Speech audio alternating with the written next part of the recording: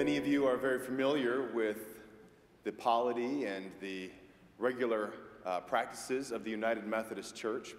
One of them is every year as we get to the beginning of the summer, most every conference does an appointment process. That happens really all year long, but those appointments are announced of which clergy will be going where, and they get appointed to various different churches. However, on special occasions, I guess it's a pretty irregular thing when it happens, but every once in a while, the bishop will go out of the normal timetable of things and appoint people to churches to serve in a pastoral capacity. This week, we are one of those churches that has received not one, not two, but 3 different pastoral appointments here. And that happened as Wes Savage, Patty Copeland, and Nancy Harper officially became licensed local pastors to serve at Riverhcase United Methodist Church in full-time ministry.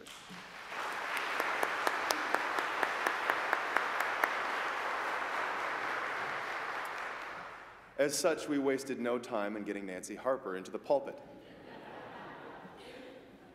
I asked Nancy if it would be okay if I said a few things before she preached this morning. And I want to say what an honor it is that I am so humbled to be able to be here with all of you to listen to Nancy give her first sermon in this church that she has faithfully served for so many, many years. There is probably not a person in this room that Nancy has not touched their life in some way through her teaching, her other various ministries, and as director of discipleship, she is truly a disciple among disciples.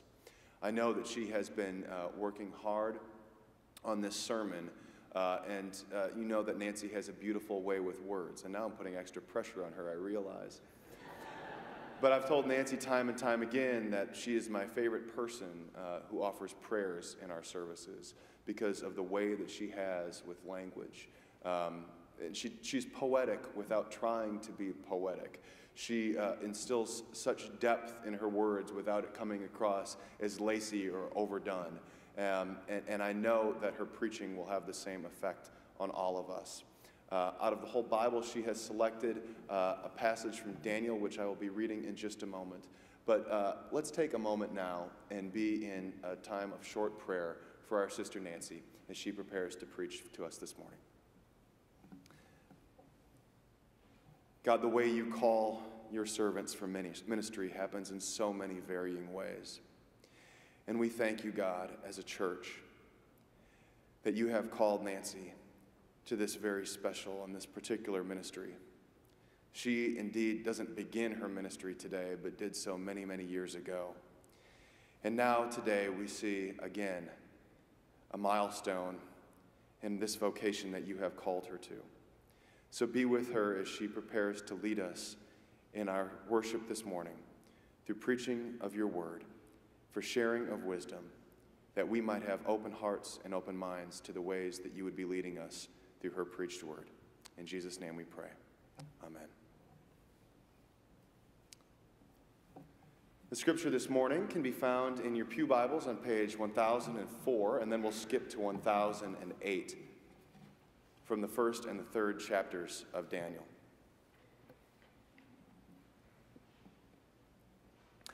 Then the king commanded his palace master, Ashpenaz, to bring some of the Israelites of the royal family and of the nobility, young men without physical defect and handsome, versed in every branch of wisdom, endowed with knowledge and insight, and competent to serve in the king's palace. They were to be taught the literature and the language of the Chaldeans. The king assigned them a daily portion of the royal rations of food and wine. They were to be educated for 3 years, so that at the end of that time, they could be stationed in the king's court. Among them were Daniel, Hananiah, Mishael, and Azariah from the tribe of Judah. The palace master gave them other names. Daniel he called Belteshazzar, Hananiah he called Shadrach, Mishael he called Meshach, and Azariah he called Abednego. And now let's move to the 3rd chapter.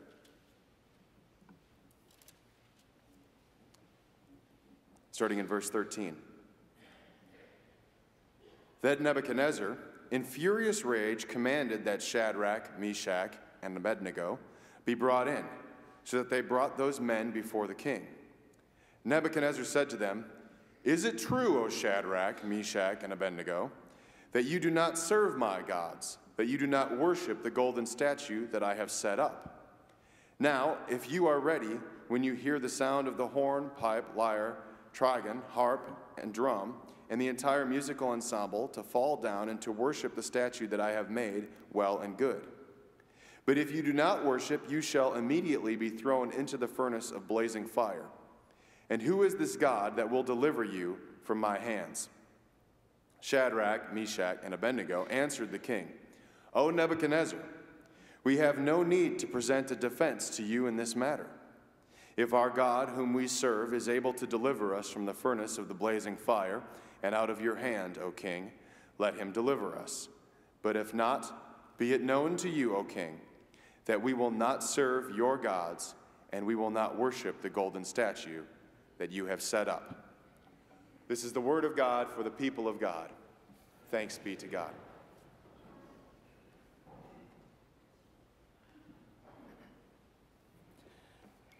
Thank you, Tyler. And I also have to say a word of thanks to my Wednesday morning Bible study class.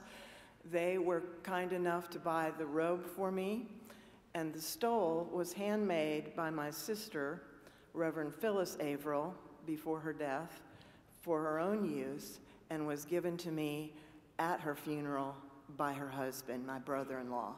So I feel surrounded by your love as I move into this new role.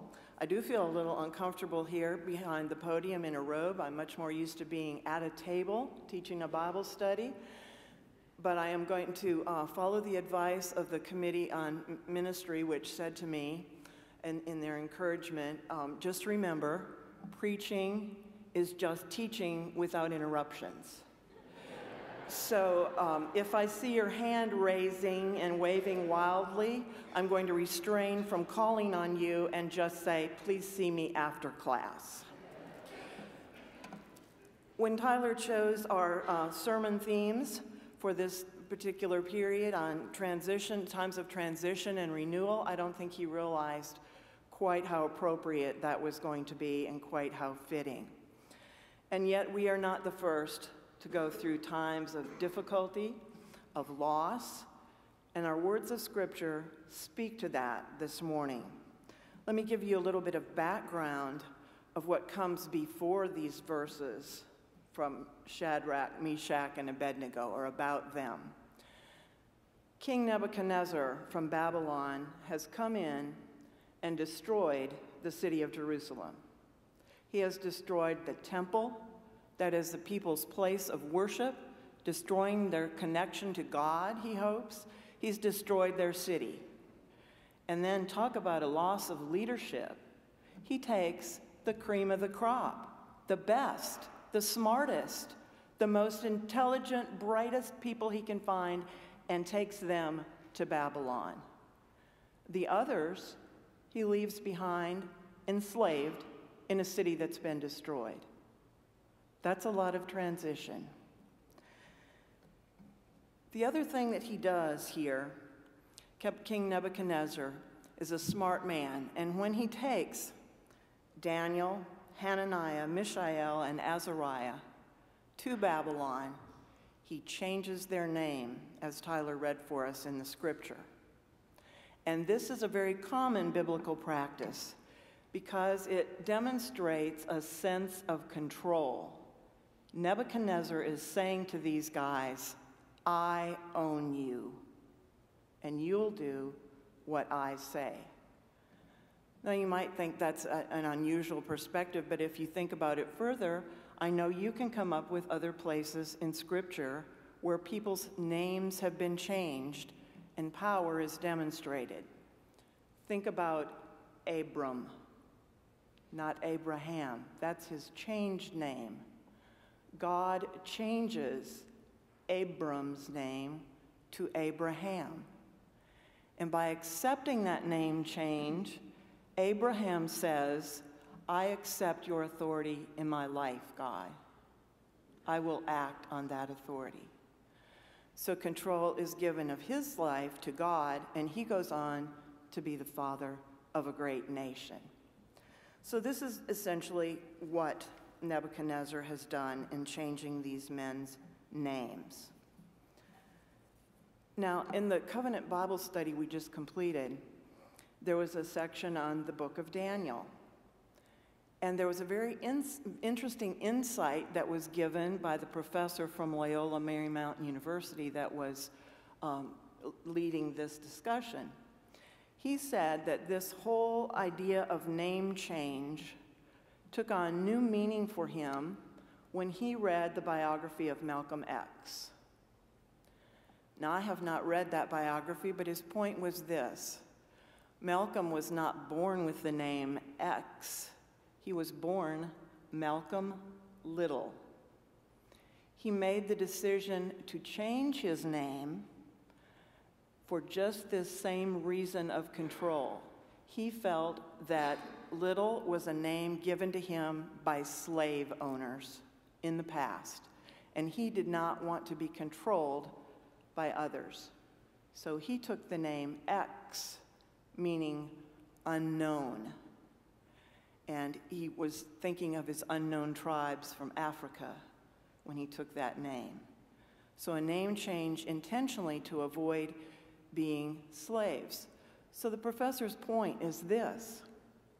Isn't it interesting that in this group of names that we remember not Hananiah, Mishael, and Azariah, but the slave names Shadrach, Meshach, and Abednego? And my point to you is, it doesn't matter what their names were. We remember their great faith. Now, I want to say a word about Daniel here. The professor didn't address this, but it got my curiosity up. How come Daniel gets to keep his name? We don't know him by his slave name of Belteshazzar. And I finally decided that's just too much of a mouthful in any language. So John Ray is with us this morning, and he is so well known here for what we on staff call his Kentuckyisms. And he has one that applies to this situation. That should be no surprise. I have worked with him 20 years. He's still surprising me with new Kentuckyisms. The other thing you may know about John Ray is he is always too hot. And so many times we can find him walking down the office halls saying, "Has anybody seen Shadrach, Meshach, and Abednego? Because it's just about that hot in here." And he is heading for the thermostat. So I don't know about you, but I don't think it would quite have the same ring for John to walk down the hall and say, "Has anybody seen Hananiah, Mishael, and Azariah?" Unless you're really up on your Daniel, I think you wouldn't know who he was talking about. So regardless of what we call these men, we know them by their faith. And the interesting thing is how they stay true to this faith. I'm going to reread a portion of the scripture that Tyler read for us, but I'm taking it from the New International Version because I want to emphasize its translation of some very important words. These are verses 16 through 18 of chapter 3. Shadrach, Meshach, and Abednego replied to the king, "O Nebuchadnezzar, we do not need to defend ourselves before you in this matter. If we are thrown into the blazing furnace, the God we serve is able to save us from it, and he will rescue us from your hand, O king. But even if he does not," let me repeat that. "But even if he does not, we want you to know, O king, that we will not serve your gods or worship the image of gold that you have set up." Notice their love of God here is not conditional. It's not, if you save us, we're going to be faithful and worship you. That comes first. That is the most important thing. And I think this is the faith that we need in our own lives as we face times of transition and change, and it's why this Bible story particularly inspires me. I watched a film several years ago in a disciple series. I'd already seen it several times, and I jumped up while we were watching the film, stopped the frame, because on the screen was a painting, a serious painting that was depicting the parable of the sower. And we had the farmer plowing the land, we had the birds to the side, and we had the seed in the foreground. And then I noticed for the very first time, in the left foreground corner, there was an empty McDonald's French fry package. I'm not kidding you. I couldn't get over it. We couldn't figure out what it meant. And so I ended up emailing the artist that had painted the picture. And he sent me back the most interesting reply. He said, I often put the golden arches or other fast food symbols in my paintings. And he said, I do that as a reminder that we as a society have tended to choose religion and faith that serves convenience and comfort. That's not the kind of faith that Shadrach, Meshach, and Abednego demonstrated, nor is it Daniel's kind of faith.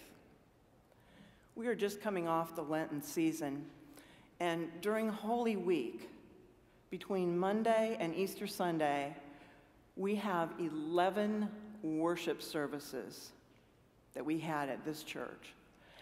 And 5 of those were 5 of my favorites in that we had them jointly with the other 4 Protestant churches here in the neighborhood.